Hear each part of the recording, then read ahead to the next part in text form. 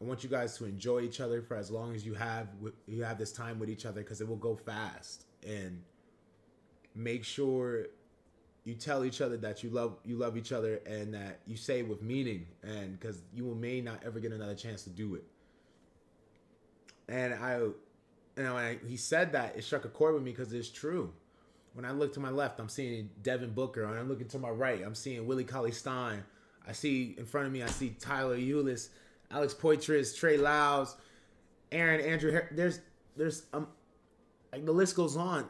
There's so much talent in this room. I will never see another room like this. We're winning 30 games in a row. This moment may never come. We may be 40-0 when it's said and done at the time. I gotta enjoy this moment, because this present moment will never come back. You get so lost in work, you forget what it is to live life. And I took that to heart. And every time I play, I look at my teammates all the time, and I always tell them that I appreciate them, and I really, I always appreciate my teammates a lot, because I never know if I'll be able to play with them again the next day, especially in this business. Trades, injury,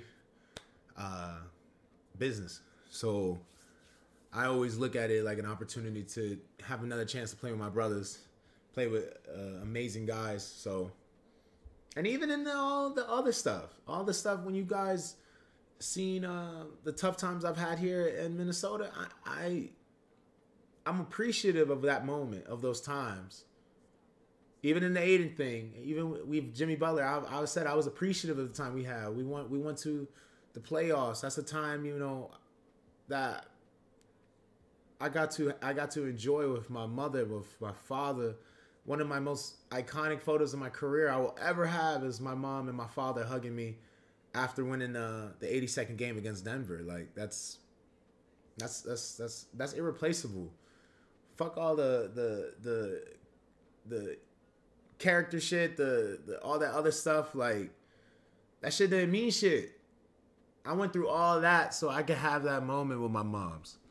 So I could be on the court saying her baby made it to the playoffs. I always told you I'd make it to the playoffs. Not only would I make it to the NBA, I told you I would find a way to win in this league.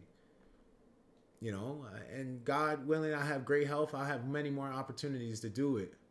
But in that present moment, the job was accomplished. I got to the playoffs. I gave myself a chance to go out there and possibly win a championship. I could never take that back.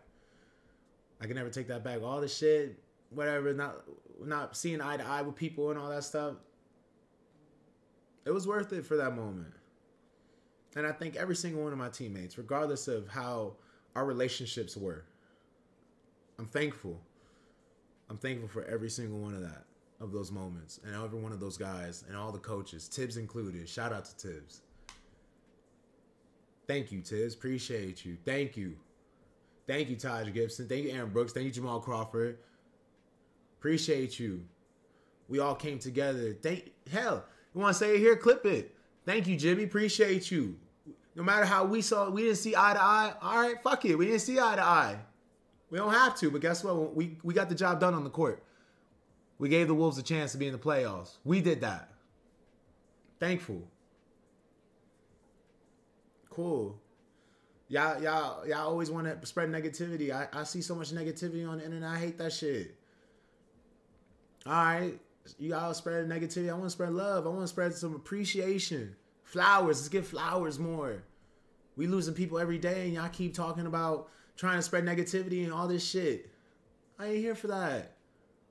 That's bullshit. I told Jimmy him to his face. That little player meeting after that practice y'all supposedly had a narrative about, and whatever it is, I'm not even here to talk about it. Here, truth, lies, whatever. I don't care. I told him, I said, yo, listen, I know we don't have to see eye to eye. We don't gotta see eye to eye. You don't gotta fuck with me. I don't gotta fuck with you. It's cool. But at the end of the day, when you got that jersey on, Jimmy, I'm gonna respect you as my teammate, brother. I'm telling you that right now. You get in that court, someone wants to fuck with you. Nah, they ain't doing that. We ain't doing that. You my teammate. You wearing that jersey still? I got you. MB too. All right, cool. MB too. I told y'all, we just talked, me and Embiid on the court last game we played with each other. I'm just so happy to see him out here healthy and alive, bro. That COVID was not playing with him the way I think. Like, he was struggling, and I'm happy that he's doing better. I'm happy he's in a better spot. COVID's not something I wish on my worst enemies. Never will. Come on.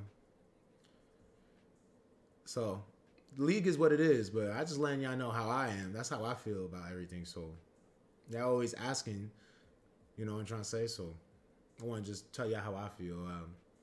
But that's real. That's real. Gave y'all a little emotion, a little bit of my soul, a little bit right there. So,